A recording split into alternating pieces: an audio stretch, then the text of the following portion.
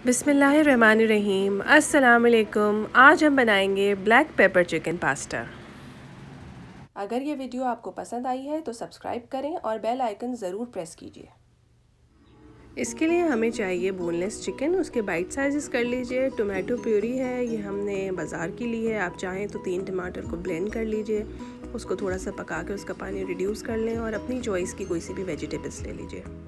मसालों में हमने नमक, काली मिर्च, कुटी हुई लाल मिर्च, Ajinomoto, garlic ginger paste, oregano, chilli flakes और चिकन पाउडर लिया है। अगर आपके पास चिकन पाउडर ना हो तो एक चिकन क्यूब ले लीजिए। उसके अलावा सोया सॉस, चिली सॉस, सिरका और वोस्टरशायर सॉस। एक पैन में 2 से 3 टेबलस्पून आप ऑयल ले लीजिए और उसमें जिंजर गार्लिक को जो है वो अच्छी तरह से सौटे कर लीजिए। इनको ब्राउन नहीं करना है, बस इतना ही आपने इसको पकाना है कि ऑयल में से बहुत अच्छी सी खुशबू आने लगे। और ये मैंने पेस्ट नहीं लिया है, बल्कि इसको मैंने मोटा मोटा सा चॉप कर लिया था। और इसी में आपने चिकन डाल देना है और चिकन डाल के इसे अच्छी तरह से मिक्स कर लीजिए जब तक चिकन का कलर ना चेंज हो जाए। चिकन का कलर जब तक चेंज ना हो जाए आप इसको मीडियम टू हाई फ्लेम पे पकाते रहें। इस तरह से चिकन के सारे जूसेस जो हैं वो सील हो जाएंगे और चिकन बहुत ही मज़ेदार बनेगा। किसी ने मुझे कहा था कि चिकन जो है वो अच्छा नहीं बनता है, तो आप बोनलेस चिकन को पहले अच्छी तरह से पाउंड कर लीजिए, उसके बाद उसके छोटे पीसेस कीजिए तो फिर चिकन अच्छा बनता है। इसमें देख लीजिए काली मिर्च बहुत ज़्यादा क्वांटिटी है क्योंकि ये ब्लैक पेपर चिकन है, तो इसमें हमने 1 टेबलस्पून काली मिर्च डाली है। अगर आप काली मिर्च नहीं पसंद करते तो फिर आप आधा चम्मच कर लीजिए, आधा चम्मच काली मिर्च डाल दीजिए और आधा चम्मच लाल मिर्च डाल लीजिए। लेकिन फिर वो ब्लैक पेपर चिकन नहीं होगा। हमने ताज़ा कुटी हुई काली मिर्चों का इस्तेमाल किया है और उसका काफ़ी स्ट्रॉन्ग और मज़ेदार फ्लेवर होता है।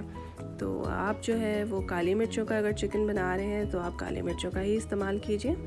चिकन में सारे मसाले डाल के इसको अच्छी तरह से जो है वो गलने तक आप पका लीजिए। एक नया पैन लीजिए, उसमें 1 टेबलस्पून आप ऑयल गरम कीजिए और उसके अंदर सारी अपनी चॉइस की वेजिटेबल्स को अच्छी तरह से जो है वो सॉटे कर लीजिए। इसमें हम कोई सीजनिंग ऐड नहीं करेंगे क्योंकि चिकन के साथ हमने इसको मिक्स करना है और चिकन में ऑलरेडी हमने काफ़ी ज़्यादा मसाले डाले हुए हैं। आपकी चॉइस है, आप चाहें तो इसको भी सीज़न कर सकते हैं, इसमें से नमक, मिर्च और जो आप डालना चाहें डाल सकते हैं, लेकिन फिर बहुत ज़्यादा हो जाएगा। तो मेरा सजेशन यही है कि आप इसको ऐसे ही सॉटे कीजिए और उसके बाद आप इसको चिकन के अंदर शामिल कर दीजिए क्योंकि चिकन में काफ़ी ज़्यादा काली मिर्चें ये इस वेजिटेबल के मिक्सचर के लिए भी इनफ है।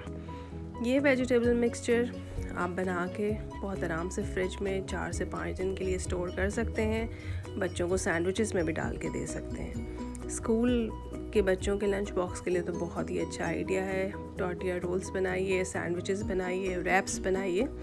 ये चिकन तो मल्टीपर्पज़ है।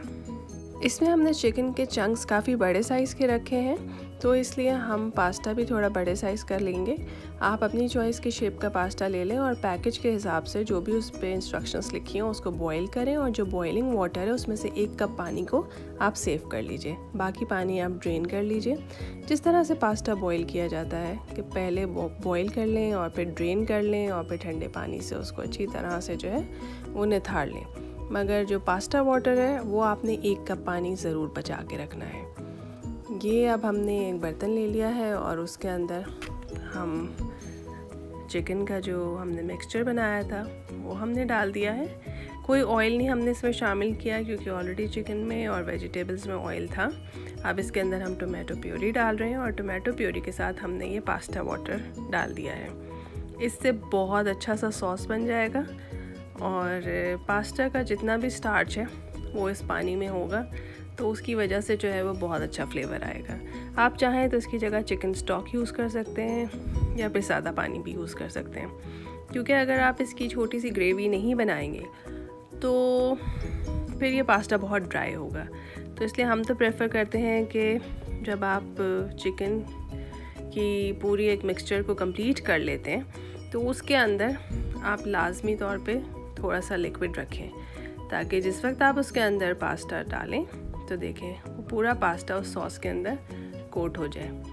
ये देखें, अगर आपने इसका सॉस ना बनाया होता तो इस तरह से इतनी आसानी से आप पास्ता को कवर नहीं कर सकते थे। ये आप अपनी चॉइस की किसी भी शेप का पास्ता ले सकते हैं, हर तरह की मैक्रोनी इसके अंदर चलेगी और बहुत मज़ेदार लगेगी। और अच्छी तरह से आपने इसको मिक्स करना है ताकि एक एक पास्ता जो है वो कवर हो जाए। ये थोड़ा सा टोमेटो केचप है जो हमने ऊपर से डाला है, आपकी चॉइस है, आप डालना चाहते हैं तो ज़रूर डालें, नहीं डालना चाहते तो भी कोई बात नहीं। और एंड में जब आप इसको सर्व करेंगे तो इसके ऊपर आप ताज़ा कुटी हुई काली मिर्चें ज़रूर डालिएगा। आप चाहें तो इसमें चीज़ भी शामिल कर सकते हैं, लेकिन हमें इसके बगैर ही बहुत मज़ेदार लगता है। तो इसको बनाइए और खाइए और हमें अपना फ़ीडबैक ज़रूर दीजिए। इंशाअल्लाह ताला फिर मिलेंगे एक नई वीडियो के साथ। अगर आपको ये वीडियो पसंद आई है तो इसको लाइक कीजिए, शेयर कीजिए और सब्सक्राइब कीजिए। अल्लाह हाफ़िज़।